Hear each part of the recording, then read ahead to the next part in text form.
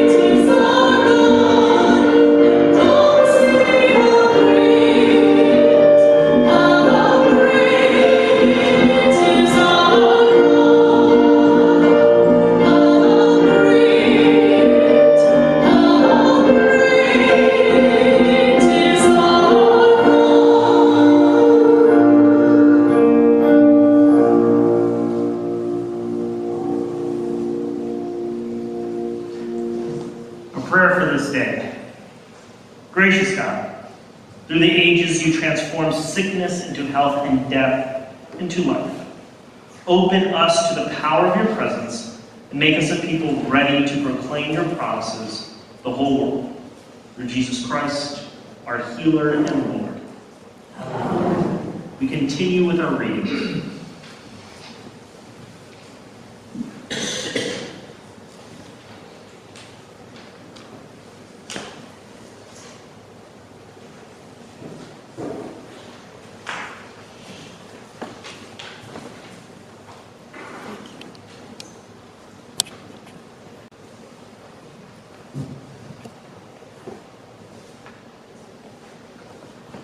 The first reading this morning comes from Isaiah chapter 35. Say to those who are of fearful heart, be strong, do not fear, here is your God. He will come with vengeance, with terrible recompense. He will come and save you. Then the eyes of the blind shall be opened, the ears of the deaf unstopped. Then the lame shall leap like a deer, and the tongue of the speechless sing for joy.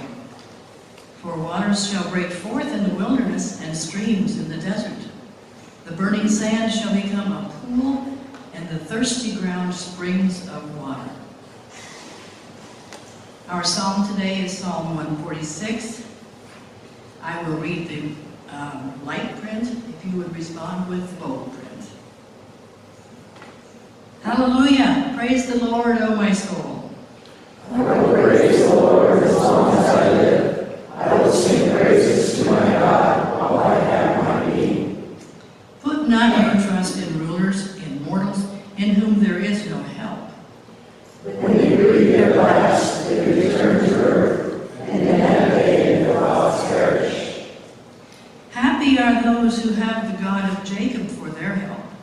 whose hope is in the Lord, their God. Who made heaven and earth, the seas and all that is in them, who keeps promises forever, Who gives justice to those who are oppressed and food to those who hunger. The Lord sets the captive free. the Lord opens the eyes of the blind, the Lord lifts up those who are bowed down, the Lord loves the righteous. The Lord cares for the stranger. The Lord sustains the orphan and the widow, but frustrates the way of the wicked. The Lord shall reign forever, your God, O Zion, throughout all generations. Hallelujah. The second reading comes from James chapter 2. My brothers and sisters, do you, with your acts of favoritism, really believe in our glorious Lord Jesus Christ? For if a person with gold, rings, and fine clothes comes into your assembly, and if a poor person in dirty clothes also comes in, and if you take notice of one wearing the fine clothes and say, "Have a seat here, please," or you take notice of the one who is poor, you say, "Stand there," or "Sit at my feet," have you not made distinctions among yourselves and become judges with evil thoughts? Listen, my beloved brothers and sisters, has not God chosen the poor in the world to be rich in faith and to be heirs of the kingdom that he has promised to those who love him? But you have dishonored the poor. Is it not the rich who oppress you? Is it not they who drag you into court? Is it not they who blaspheme the excellent name that was evoked over you? You do well if you really fulfill the royal law according to the scripture, quote, "You shall love your neighbor as yourself," unquote. But if you show partiality, you commit sin and are convicted by the law as transgressors. For whoever keeps the whole law but fails in one point has become accountable for all of it. For the one who said, "You shall not commit adultery," also said, "You shall not commit murder." Now if you do not commit adultery, but if you do murder, you have become a transgressor of the law. So speak and so act as those who are to be anyone judged by the law of liberty. For judgment will not be without mercy to anyone who has shown no mercy. Mercy triumphs over judgment. What good is it, my brothers and sisters, if you say you have faith, but do not have works? Can faith save you? If a brother or sister is naked and lacks daily food, and one of you says to them, "Go in peace, keep warm, eat your fill," and yet you do not supply their bodily needs, what is the good of that? So faith by itself, if it has no works, is dead. Ooh, hard to hear.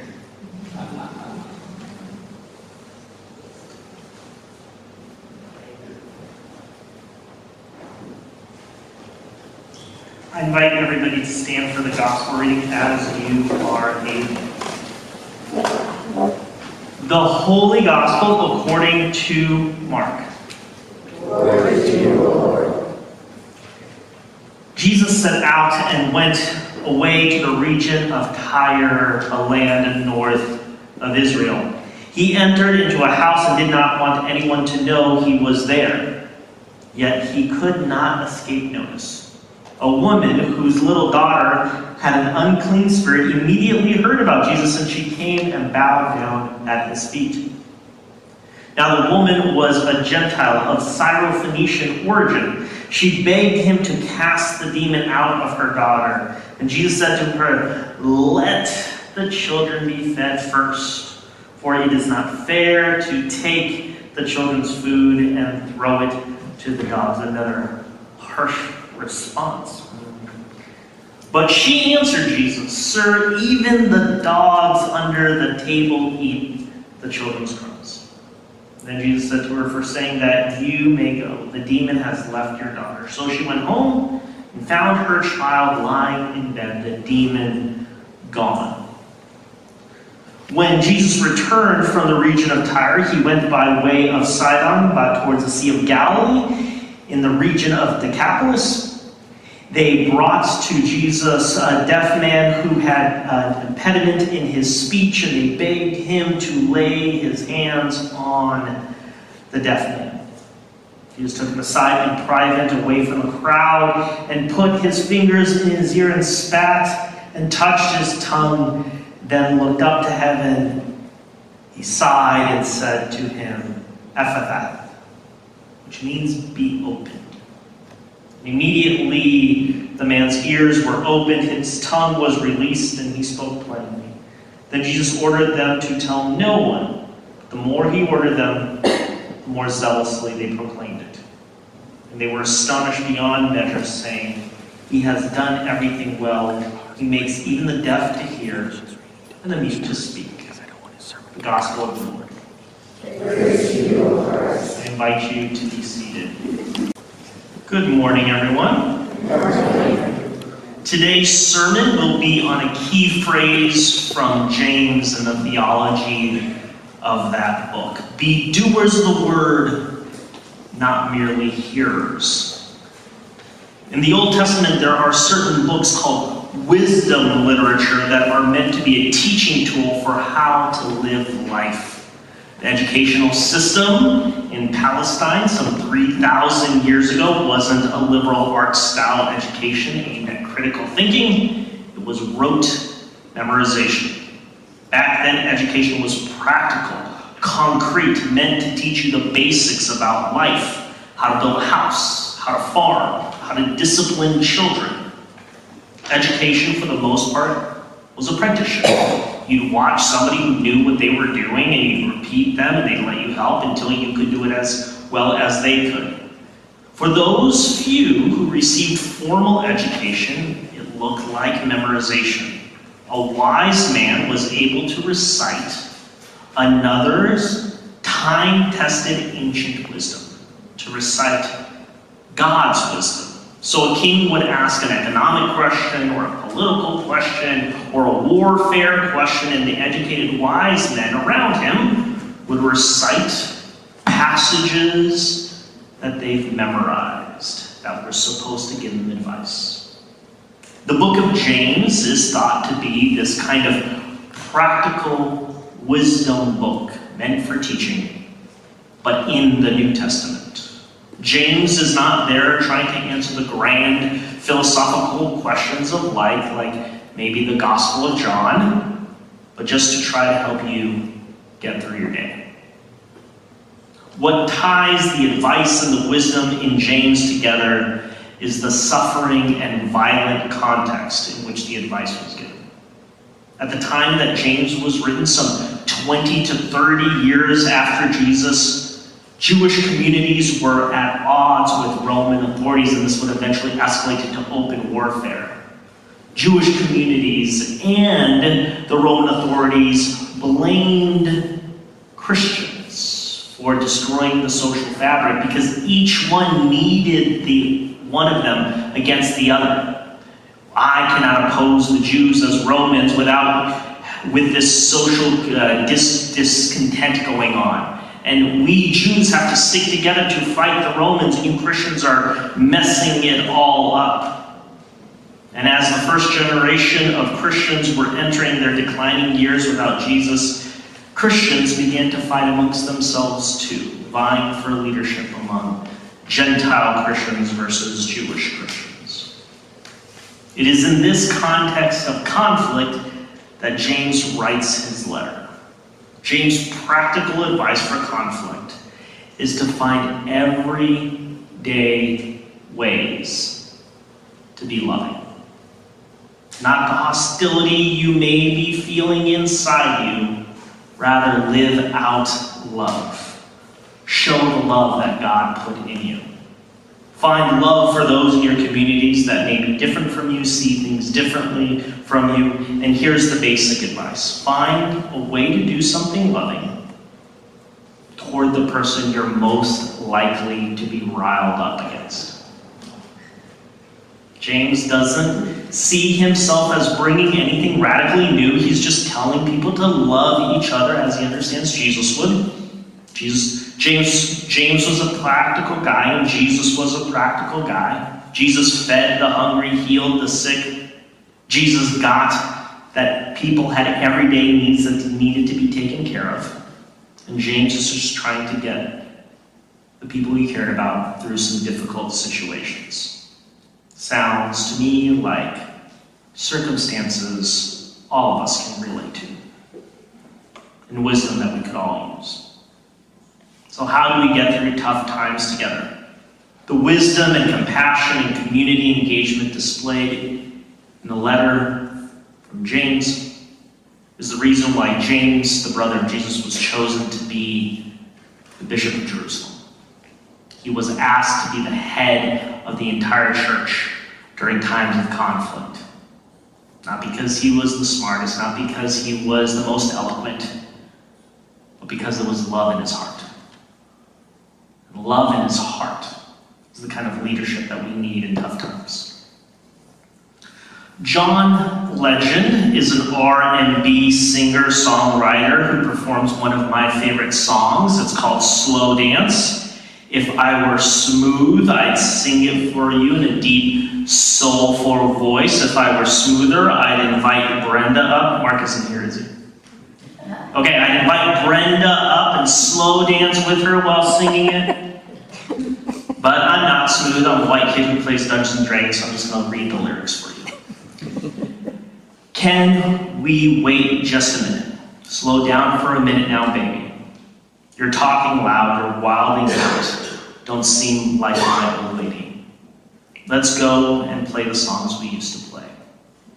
We can reignite the flame, because things just ain't the same. We can talk about the baby, we can talk until we're crazy, we can focus on it now, or focus on it later. We can start another fight and argue and fuss all night. But I propose that we go to the floor and slow dance. The advice in the song, stepping away from conflict and the big picture worries and just doing something nice, something loving, something pure in its simplicity, is the same kind of advice that you get from James. The advice is to embrace your love and slow dance, and essentially James is trying to tell you to do the same.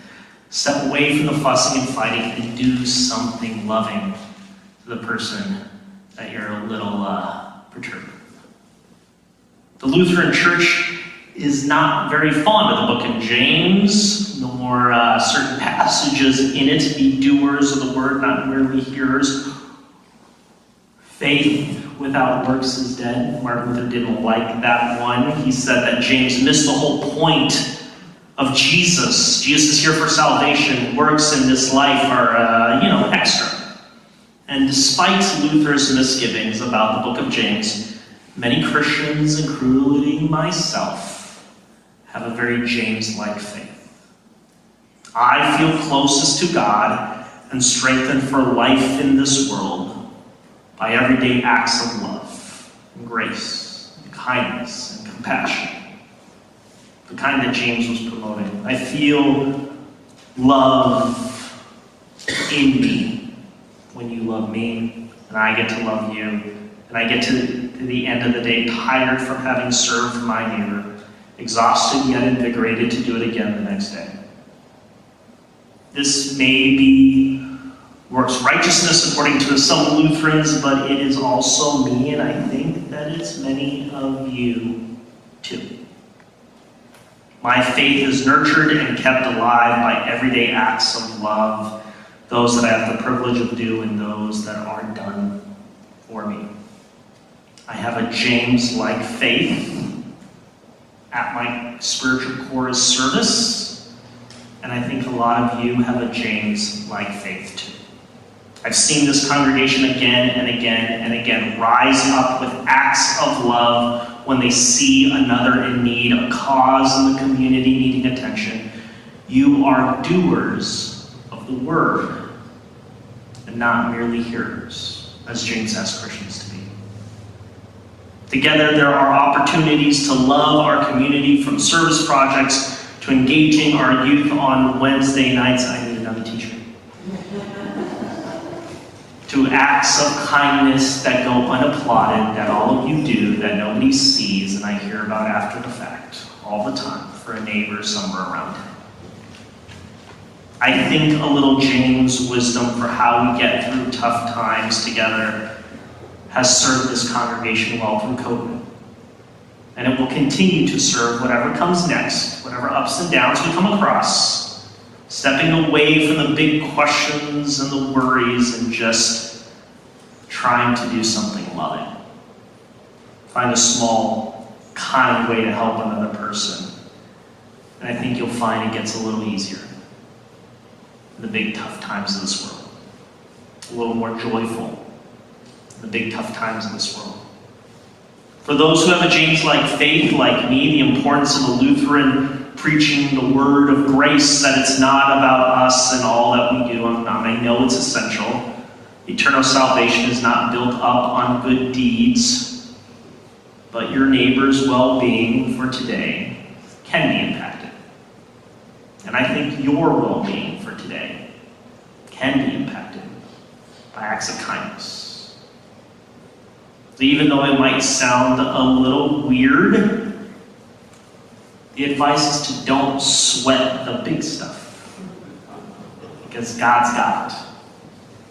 And focus on the small stuff, the small everyday acts of love that add up in our community and make it better. Be doers of the word and not merely hearers through service. This is what keeps a community healthy, church or Winterset. But never lose that firm grip that you were saved by grace, by the love of God. And even and especially in the times when we just don't have it in us to do all the small stuff that it takes to make everything better. Hold on to the faith that it was never about that. And just let yourself be free from the pressure to just do a little kindness. May you be blessed hearing this sermon as I've been blessed preaching. Amen. We continue with our song for the day.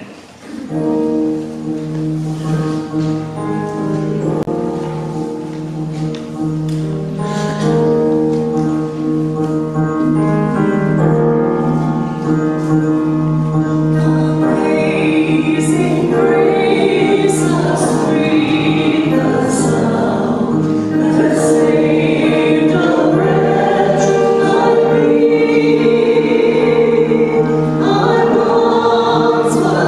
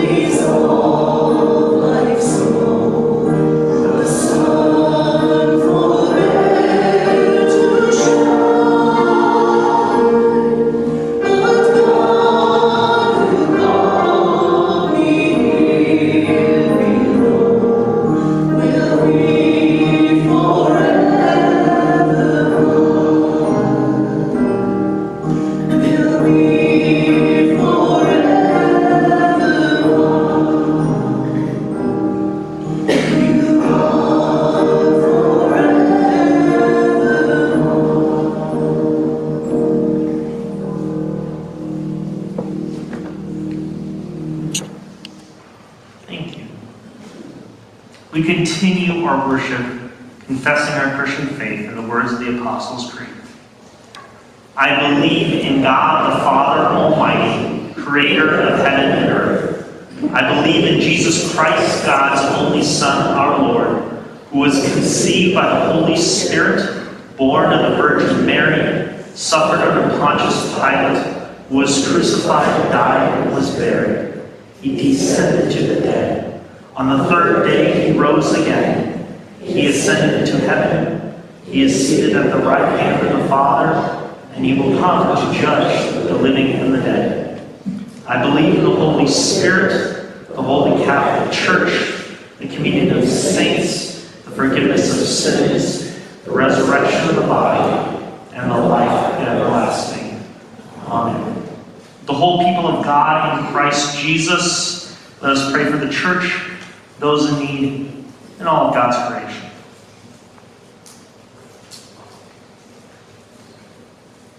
We pray to you, Lord God, for all people in their daily life and work. For our families, friends, and neighbors, and for those who are alone. We pray to you, Lord God, for this community, the nation, and the world. For all who work for justice, freedom, and peace. We pray to you, Lord God, for the just and the proper use of your creation. For the victims of hunger, fear, injustice, and oppression. We pray to you, Lord God, for all who are in danger, sorrow, or any kind of trouble. For those who are sick, lonely, and in need. We pray to you, Lord God, for the peace and the unity of the Church of God. For all who proclaim the gospel and all who seek the truth.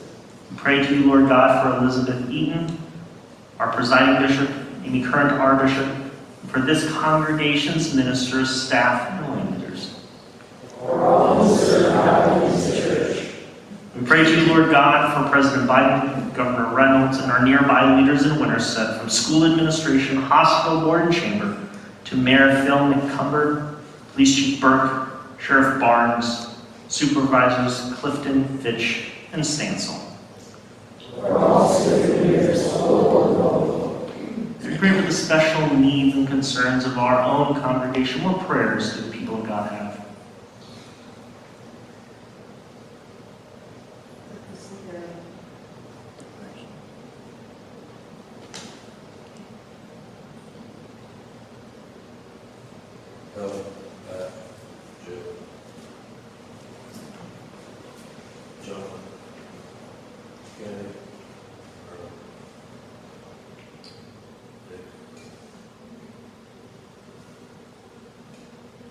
I pray for those who are contracting the Delta variant. Protect them so that their symptoms are mild. Be with our short-staffed hospitals, clinics, and medical facilities. And pray for the people of Afghanistan. Protect those who couldn't make it out and those who could, as they all rebuild new lives and new environments. Let them find compassionate neighbors in these tough times. We pray for those facing the struggle of recovering after Hurricane Ida. And we pray for those who take on the task of helping others recover. On this Labor Day weekend, we thank you for those who have worked tirelessly so that others may have just employment and greater economic opportunities. We thank you for those who have advocated for child labor laws, the weekend, the 40-hour work week, retirement benefits, and anti-harassment laws. We pray to you for those who struggle to make what they need to support themselves and their loved ones. I place into your loving care, O God, Darlene, Gov, Travis, John, Casey, Tim, Dick, and Jim. With open hearts and minds, it is into your loving care that we commend all for whom we pray, whether aloud or in the silence of our hearts, trusting in the power of your Son, Jesus Christ our Lord, and the Holy Spirit who imbues creation with your healing touch. In the name of Christ, we confess together. We have failed to walk with humility and gentleness. We have been careless with your creation, our neighbors, and ourselves. We have squandered the gifts of your love and grace. For the sake of your Son, Jesus Christ, forgive us our sins. In the name of Jesus Christ, by the promise of God and the command that he gives, all your prayers have been heard and your sins forgiven. In the name of the Father, and the Son, and the Holy Spirit. Amen. I invite our ushers to bring the offering up at this time.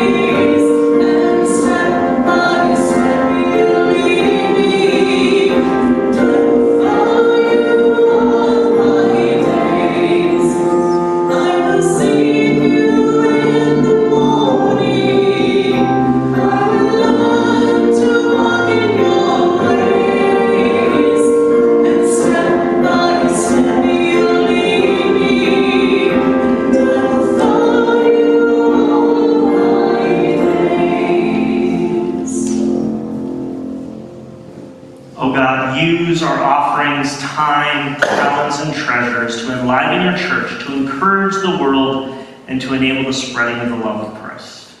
May all our gifts and our giving be acceptable in your sight. In the name of Christ Jesus we pray. Amen. In the night in which he was betrayed, our Lord Jesus took bread, gave thanks, broke it, and gave it to his disciples, saying, "Take and eat. This is my body given for you. Do this for the remembrance of me." Again, after supper, he took the cup, he gave thanks, and he gave it for all to drink, saying, "This cup is new covenant in my blood. It is shed for you and for all people for the forgiveness of sins. Do this for the remembrance of me." Let us pray as Jesus taught us. Our Father, who art in heaven, hallowed be thy name. Thy kingdom come, thy will be done, on earth as it is in heaven. Give us this day our daily bread, and forgive us for our trespasses, as we forgive those who trespass against us. And lead us not to temptation, but deliver us from evil. For thine is the kingdom, and the power, and the glory, forever and ever. Amen. All are welcome and invited to come up and take from the table grape juice or wine, as is your preference. God, grant us the assurance of our salvation in bread and wine, in the body and blood of Christ Jesus. Send us from this table filled by the Holy Spirit to stand firm in the faith and serve our neighbor. Amen. Would you please stand for the closing hymn?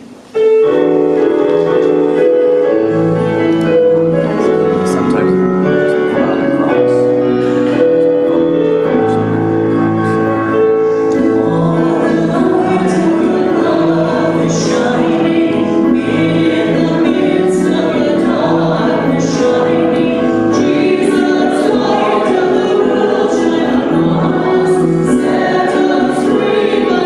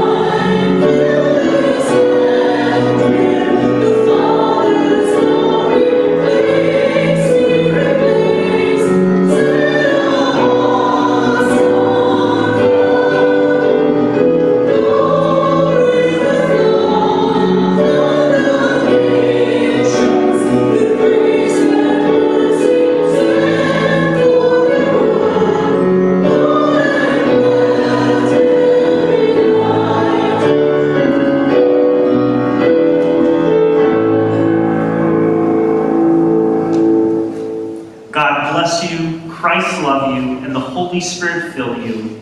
Amen. Let us go forth into the world, rejoicing in the power of the Spirit. Thanks be to God. Thank you for coming.